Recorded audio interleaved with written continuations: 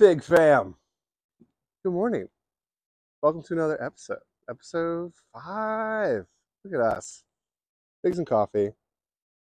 I was going to talk to you guys about up-potting a fig tree today, but I can't. Why? Because I'm out of dirt. But today, I want to touch back on suckers. And not removing suckers from a pot, but how to remove them from the ground of your in-ground fig tree. And I have a really cool tool to show you. It's called a hoary knife. Let's check it out in the greenhouse. Oh, good morning, plants. The fig babies. Suckers are waking up in the greenhouse. Right now it's at 50. The heating mat I have is at 78. So you have heat mats on this whole top shelf. I'm adding heat mats to the bottom. And we are going to put more fig cuttings in right here.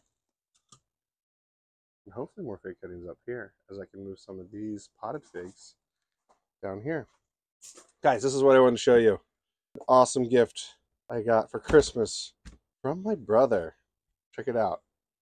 A hoary knife, a Japanese soil knife. This was made by Skyhaven Harvest. It feels incredible. It's heavy, yet balanced. Here we go. I've already used it, and it's up to the task that we're going to do today of removing in-ground suckers from a fig tree. We're cutting through the root ball. It has this serrated edge. This that looks like a bottle opener works great as a bottle opener, but is actually for cutting twine. It's concave for acting as a shovel. It also has a measuring tool, whether you're planting something at depth, whether you're doing seed spacing, it's all right here. This beautiful, like, handcrafted tool. I'm kind of in love, guys, just because I work so much with my hands that now I have a tool that can casually accompany me because it's replacing my saw, my shovel, my scissors, aspects of my clippers. So all of these into one tool. So I'm really excited. I'm going to use it today when I'm cutting out my in-ground suckers from my small and large fig trees to show you guys. The Skyhaven Harvest. And thank you so much, bro. I love you, and I'm very grateful that you think of me in my gardening adventures.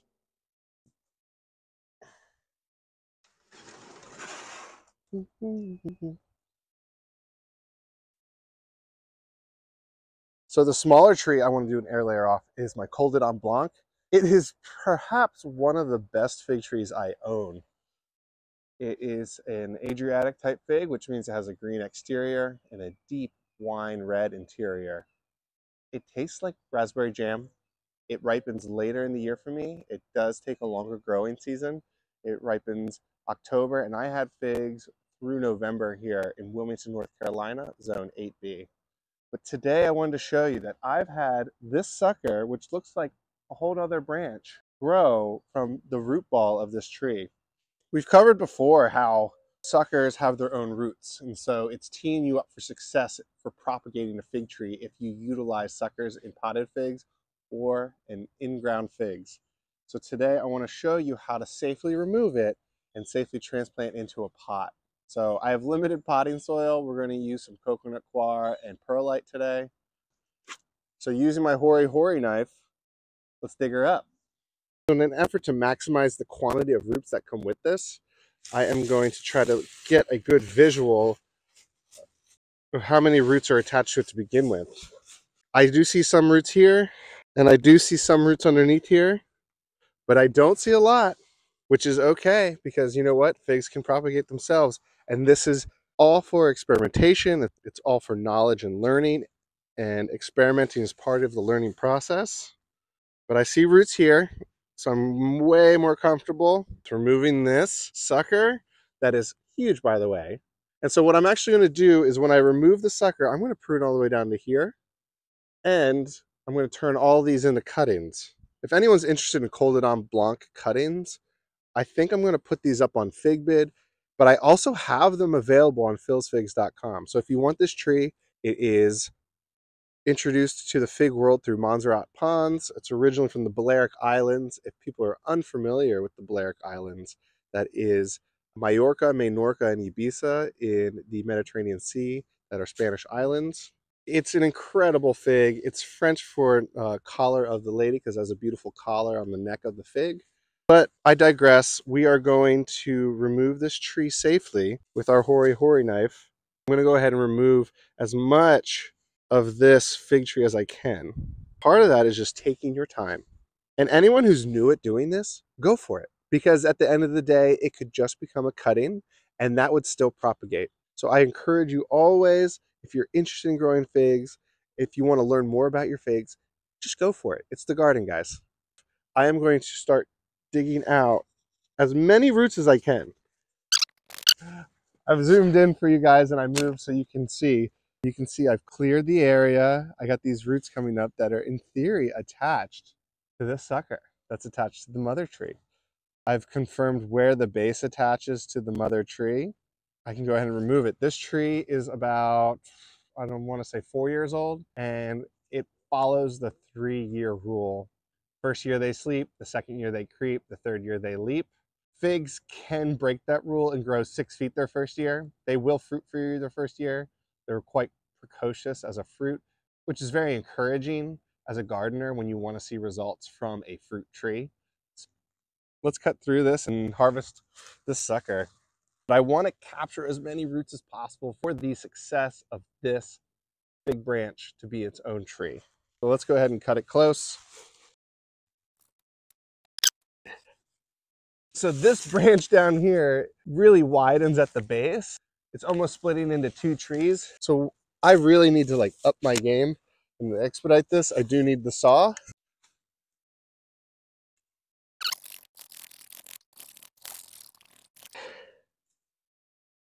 Woo! All right.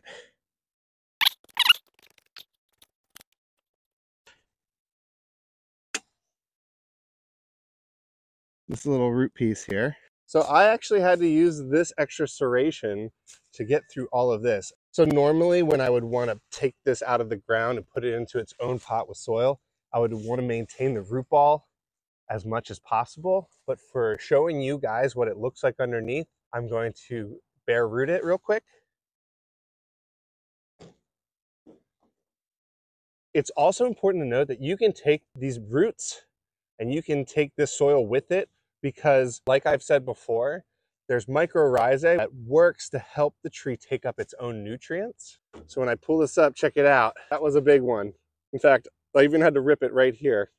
But all these roots are right here with it. And this, guys, will become its own fig tree. Normally, you'd want to backfill this and amend it with some soil. But I have a lot of really good soil underneath here that I've placed over a few seasons. And what I'm going to do is I'm just going to compact this whole area. I can still see like the fertilizer I put in here. But I'm going to backfill it with all this stuff. Get it nice and tight and covered up. And let the tree recover this winter. And come springtime, it'll start shooting out roots before it pushes out leaf growth. And it'll be ready to go. And you know what? Sometimes trees will get into the habit of even making more suckers from the same area. So we'll see. If you don't have fresh compost to backfill it with, that's okay. You can just backfill with the dirt you have around you and prefers the microbiome that's been established here. So using a good foundation of soil when you first put the tree in and growing that as the tree grows is going to be really, really helpful. I have successfully removed this sucker, which looks a little underwhelming at first, but it's actually great. I'm really excited to put this in its own pot with some soil and harvest these cuttings. All right, you know how I said I was low on potting mix? I'm not kidding. So I'm taking some soil from the tops of my other pots and I'm putting it in here. So thank you for your patience, guys. I want to grab some stuff from some more pots real quick. Now that I have my sucker from my in-ground tree, we're just going to pot it up. Easy peasy. But here you can take a look. See these roots here? And what's important is that you have these initial roots that actually don't take up a lot of nutrients, but the secondary roots do. You can see them kind of, these little tiny secondary roots branching off here. You can see them very clearly off of these roots here. These are the ones that'll actually take up nutrients for you. And so we're really gifted with the fact that we have that already with our fig cutting. I am going to take advantage of all of this beautiful dormant lignified wood. Also, this brings to a really good point. Make sure your tree is dormant for a healthier recovery. They just do better in the wintertime when doing severe pruning, when doing severe harvesting of suckers. Dormancy allows them to sleep and wake up and recover easier. This year, I'm going to go right here. All right, guys, beautiful sucker right here. It's going to turn into an amazing fig tree. Coldedon Blanc, guys. Since it already has its own roots, what I like to do is put a little soil in there, put it on top, and then as I cover the root system with dirt, I give it a little shake, and it helps fill in all the cracks around the roots themselves. And I lift it up, and I slowly do that until the pot is filled up at the top. And that way, you'll have dirt all around the root system. There won't be a lot of air pockets. There will still be some porosity. You still want this little bit of airflow for your trees, guys. That's why they don't grow well in clay soils, because you don't have a lot of soil porosity for water to flow through, for airflow to flow through. So they can struggle taking up nutrients in low porous soils. That's why potting mix has things like soil conditioner in it. But as I'm putting in the potting mix for a sucker, I'm giving a little shake each time until I get about 3/4 of the way up. And I've isolated where I want it to sit in the pot. And then I'm going to top it off. Pat it. You can harvest suckers any time of year. Especially if they're big trees, they'll recover nicely. But to safeguard yourself when taking suckers from a younger tree, it's best to do it when they're dormant. And it's a great wintertime project when you're waiting for things to grow in the garden. Look at that. Just like that. That'll be its own fig tree. That's how easy it is, guys. Coldedon Blanc. You know, as a fig grower, and when I started doing this stuff, I read about the coldedons. And as you learn about varieties, because I have about 80 varieties now. It took time to get there. It took time to obtain a lot of these. It took time to root a lot of these. And I want to make it more accessible to all of you. If you grow fig trees in the ground and you're in colder regions, you may have to be selective on what you can grow. If you grow trees in pots, you can grow any type of fig tree anywhere with proper winter storage and proper spring care, and it will pay off. It's pretty awesome. If you live in zone 8A and warmer, try growing a coldedon. You will be impressed. For 7B and below, try growing it in a pot or container. That way you'll hedge yourself on success. We have a big freeze coming up next week, so I really want to take as many suckers as I can. And that is a good way to hedge yourself. If you think that you're going to lose a fig tree, try taking some suckers or cuttings and propagating those, and then also taking adequate measures to protect your fig tree if you live in a place that doesn't typically receive that type of cold weather and your fig trees aren't used to it. And then guys here, if you guys are interested, let me know if it's easier for you to find it on figbid.com, or if you just want to go directly to my Instagram store, or if you want to go directly to philsfigs.com. I do have Coldedon Blanc available. I will give you 3 to 4 nodes per cutting. 1, 2, 3, 4, 5, 6 cuttings here. So let me know, guys.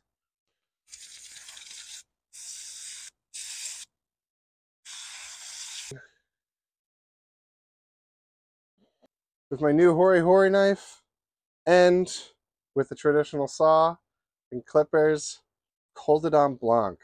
You can tell I'm excited about this fig, but now I have another one.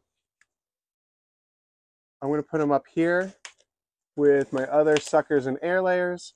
A lot of these came off with their own roots already. You can see in the greenhouse here, they're unheated on this pad, but they're still waking up because this greenhouse gets to be 70+ degrees every day, even in January. The solar absorption really heats up this place, and I'm really happy with that. It does get down into the high 40s, low 50s at night, and you can still see I'm getting progress. Some of my cuttings are putting out growth, but you can see some of my suckers are actually waking up as well. As always, if you found this video really helpful, like, subscribe. Let's collaborate in the comments section. I'd like to hear how you guys take your suckers from your in-ground trees. If you have suckers that you're nervous about taking out, reach out with any questions.